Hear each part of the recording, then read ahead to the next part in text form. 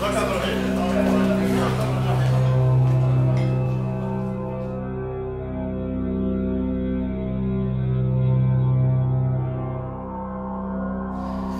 just finished giving a preview of Inferno to my good friend Ólafur, the president of Iceland, and he was very pleased. And I thought to myself, since I'm showing Inferno to important people today, I have to show it to you guys.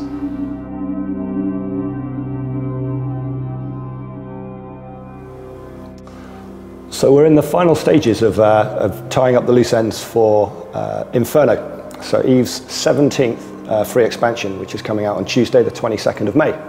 We are all at CCP super hyped about it. We're really, really excited about the features that we're putting out, and we hope that all of you guys are as well. There's a lot of content in there for our existing players, and there's also a lot of opportunities now for newer players to get sort of their first foot on the lowest rung of the ladder and really start competing with some of our older players. One of the key gameplay elements of EVE is player versus player combat. And one of the major features that we're shipping with Inferno is a complete revamp to our war declaration system. This system enables anybody who's in a corporation to declare war on somebody else for really whatever reason they want.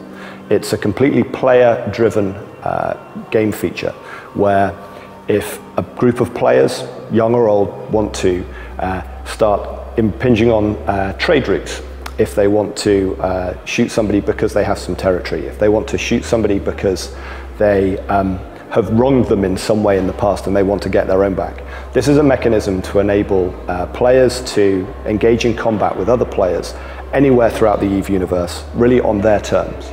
What we've done with War Declarations is remove a whole load of the loopholes and bugs that have been in there for a long time, but also give players the opportunity to really track their progress in wars and see how they've done in terms of the number of enemies they've killed, how much damage they've inflicted on their enemies, and to really give some sort of emergent gameplay so that our players can use a framework to really decide how they want to play the game for their own ends. Factional warfare also gives our players the chance to really take a first step into help shaping the universe.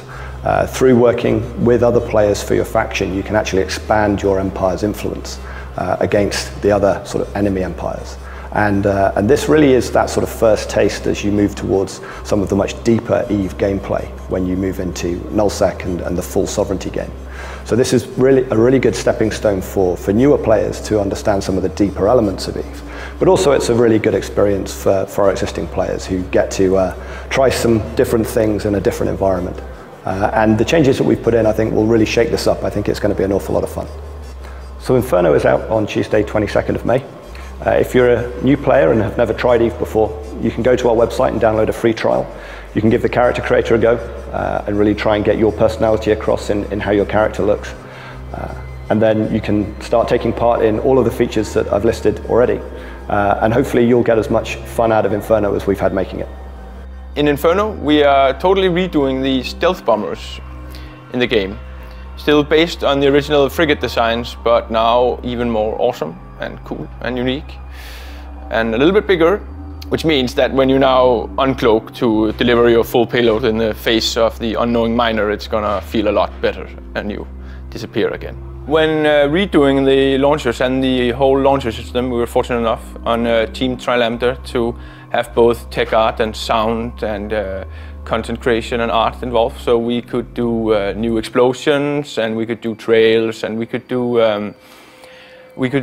change the system how missile works. So now you're not hitting one damage locator on the ship. You're hitting the ship all over in all directions and all areas. So I mean, new missile launchers, new effects, new sound effects, new stealth bombers. Det er bare skide godt. I skulle prøve det, skulle I? Ja. It's time to man the big guns, because war is coming on May 22nd.